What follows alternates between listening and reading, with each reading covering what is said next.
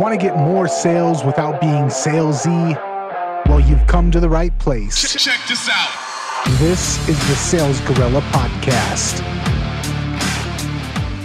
All right, welcome back to the Sales Gorilla Podcast with your host, the Sales Gorilla himself, Landon Porter. Landon, how you doing today, man? I'm all right, man. My back's still killing me. For those of you listening to these on a regular basis, you probably know that Nathan and I record 2 or 3 of these at a time. I'm still in that space. My back's killing me. Man, I hope you get better. I will. I ain't dead yet. Okay. And we're going to try and rush through this episode because you've got a haircut appointment as soon as we're done with this. Must be nice. All right. I got my inadequacies out of the way. What are we going to be talking about today?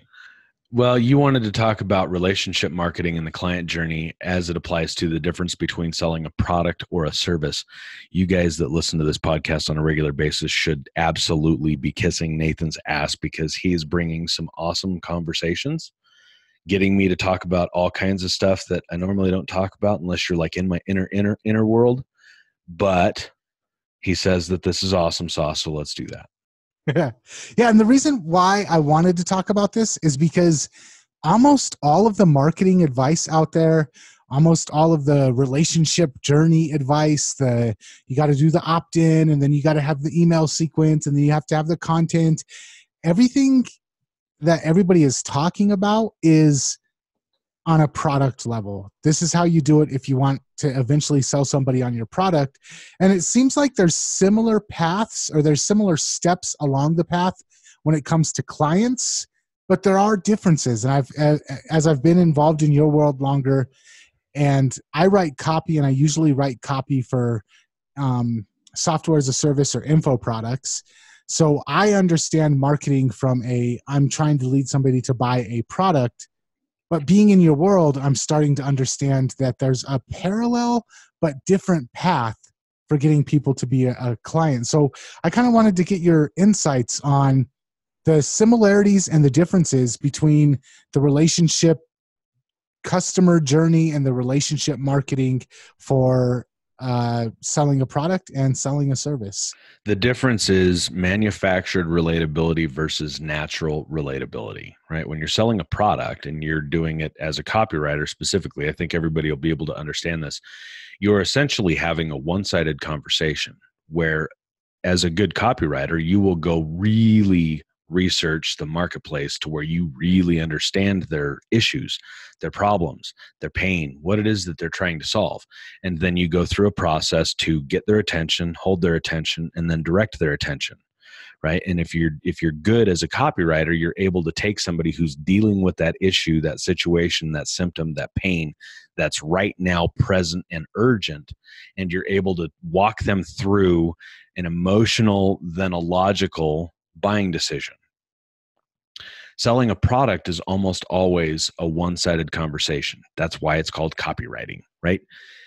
When you're doing this for getting clients, it's really hard to do that manufactured relatability thing unless you're really a highly trained salesperson. Because what people sense and what they feel, that bullshit meter thing, is I actually feel heard and I actually feel understood. And the only way that you can hear me and really understand me is if you get me. And if you get me, it's probably because you kind of like me. You see yourself in me, right? You've been through the shit that I'm struggling with and you know how to fix it and you want to help. If you come from that place, people naturally gravitate towards you, and the right people naturally raise their hand and say, I want the thing, you're the guy, where do I put my money? And that comes down to knowing who it is that you want to serve. We call that your ideal client avatar. Well, you got to get your message in front of them, right? So we do that through profile funnels. And then you've got to know how to start a conversation with them. We do that with AMO, actively making meaningful offers to a very specific, highly targeted segment in your marketplace. And when you do that, you don't have to do the predetermined client journey and all of that stuff because it's natural. Does that make sense? Yeah. So why is it that if I'm going to be doing business with somebody one on one versus if I'm going to buy a prepackaged solution that they have, even if the outcome that I'm looking for is the same, say, let's just take what you do. Say I'm going to buy the course that you sell, one of the mini courses that you've put together. We'll say Leads Lab. Say I'm going to buy Leads Lab versus I'm going to buy Attraction Lab, where I'm actually going to get on a call every week with you, and we're going to do like a little miniature mastermind slash training. They're both getting me to the same solution. I want to be able to get more clients through social media, either LinkedIn or Facebook. One of them is a prepackaged delivered solution. One of them is a one-on-one. It feels like even though it's buying the same thing from the same person, at least the same result, it seems like the two of those require a totally different way of convincing me to buy into one versus the other. Mm-hmm. Yep. So the differentiator there is where you are at. Has nothing to do with me. It has everything to do with where you're at, what level you're at. Okay. And there's an even more in-depth behind the scenes reason for that. But to put it simply, either you've got more money than time or more time than money. If you've got more money than time, I'd rather work with you so I can get all the way down to the nitty-gritty shit that you actually need to do so we can put those pieces in place and you can be off to the races sooner rather than later. If you've got more time than money, then you probably have some bigger, broader strokes that need to be like figured out in the whole client acquisition game. You should go through Leads Lab, right? If you know who it is that you serve and you've got a pretty good idea of what you do and you just need to learn how to like get their attention and then hold their attention and then direct their attention, we need to do that one-on-one because I can quickly get to the bottom of where you're missing because it comes back to these 4 questions. What's working, what's not working, what's missing, and what's next, right? The differentiator there is the people that are going to buy a product, by and large, have more time than money. And the people that are going to buy one-on-one, let's just fucking fix it, have more money than time, right? That's the differentiator. But I think if I'm going to if I'm the more money than time guy and I'm going to buy an hour-long meeting or an hour and a half long meeting with you every week, I'm going to need more than a sales page. I'm going to need to actually have some actual conversations with you before I commit to that versus committing to buying a $300 or $400 course. Mm-hmm. Yep. Fact. Relationship marketing, right? And there's not one specific path for that. You come into my world and you need to hear me say this. And you're like, oh, that's for me. Bob comes into my world and he needs to hear me say this and that other thing. And then he's like, oh, that's for me. Here's my money. Relationship marketing. It's different. It's not just a funnel. Okay. So now I'm going to confine you a little bit. I'm going to take the traditional sales funnel in regular marketing and I'm going to go through some of the different steps, and I'm going to ask you what that translates into when it comes to a relationship funnel. So the steps that we usually have in a traditional marketing funnel, number 1, we've got content. Number 2, we've got an opt-in. Number 3, we've got a follow-up sequence. And number 4, we've got a sales page. So what would those 4 translate into when it comes to a relationship funnel? Mm-hmm. It'd translate into a profile funnel, right? It's a content hub where it's the 30,000 foot overview of what you do, who you are, who you do it for, and your take on how it's done, right? It's a profile funnel. It's no longer a sales funnel. That would be on like Facebook or LinkedIn or something. Correct. Okay. And then the second piece of that is the opt-in. Okay. People that have more money than time aren't going to take the time to opt in because they know that a follow-up sequence is coming, which means that I can't get the thing that I'm actually after for several days, if not a week or two. I'm not interested in that. So the opt-in is actually a call to action to get more info, which then comes through your next piece, or your I forget which piece in this funnel it was, the content funnel. Okay, so I've got a problem, which means that I am experiencing a symptom of that problem right now. And if you put content out around that specific symptom, that urgent issue that underlies the big main problem that you eventually solve, now you've got my attention.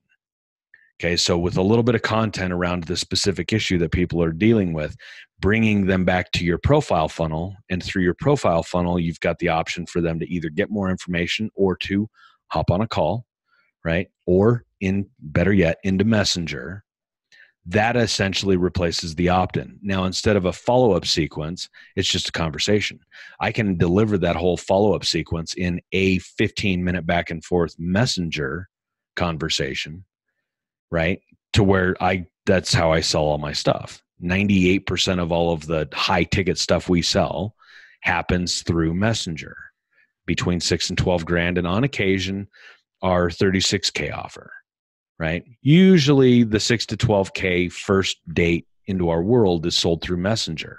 I don't ever even get on a Zoom call with almost any of them. And then once they're in that world, now we actually have face-to-face conversations over Zoom calls where they are getting the thing that they bought from me. And then we're able to decide if it makes sense for them to have that next thing. Mm-hmm. So this is a relationship funnel. You've got to get people's attention. You do that with content. You've got to hold their attention, which is your profile funnel, right? There's specific content that goes on your profile funnel, whether it's Facebook or LinkedIn. And then you've got to direct that attention. And you do that in a messenger conversation, messenger funnel. Okay. So it seems like I kind of started out, it seems like there is a lot of parallel. There's this step needs to come, and then this is what logically follows next, and this is what's going to make them comfortable to follow next.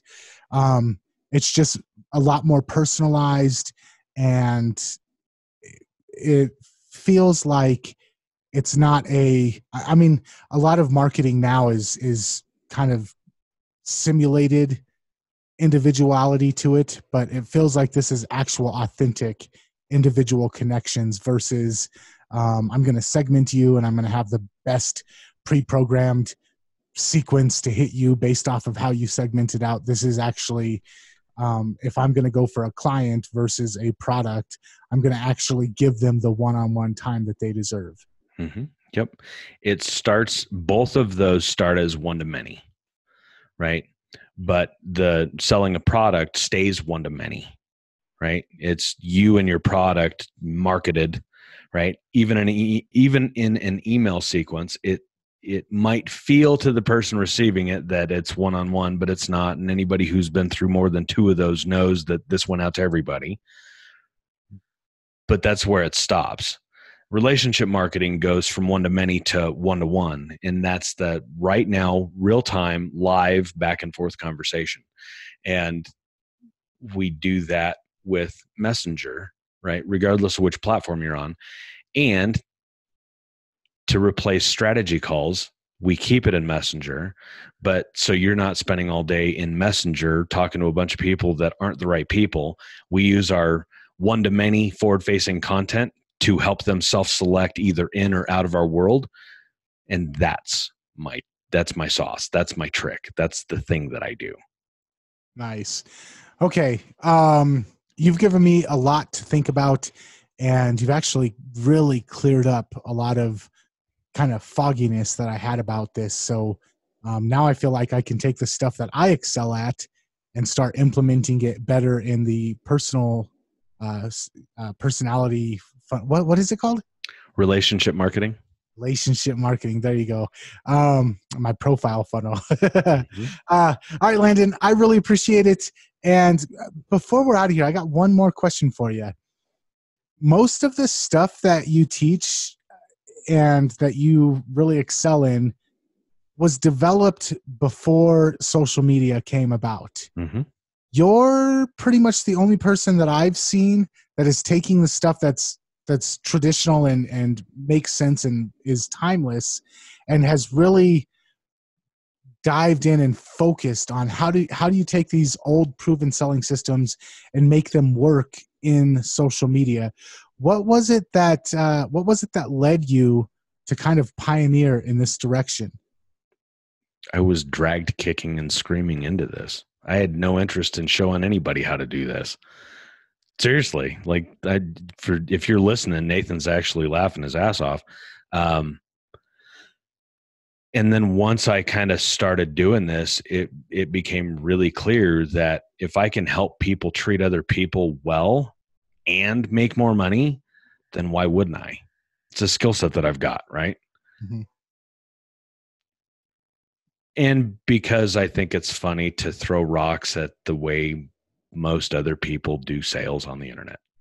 Fair enough. All right, Landon, I really appreciate your time, and I appreciate you kind of doing some deep dive, hard teaching in the last couple of episodes. If people want to check out more of the podcast, where can they go?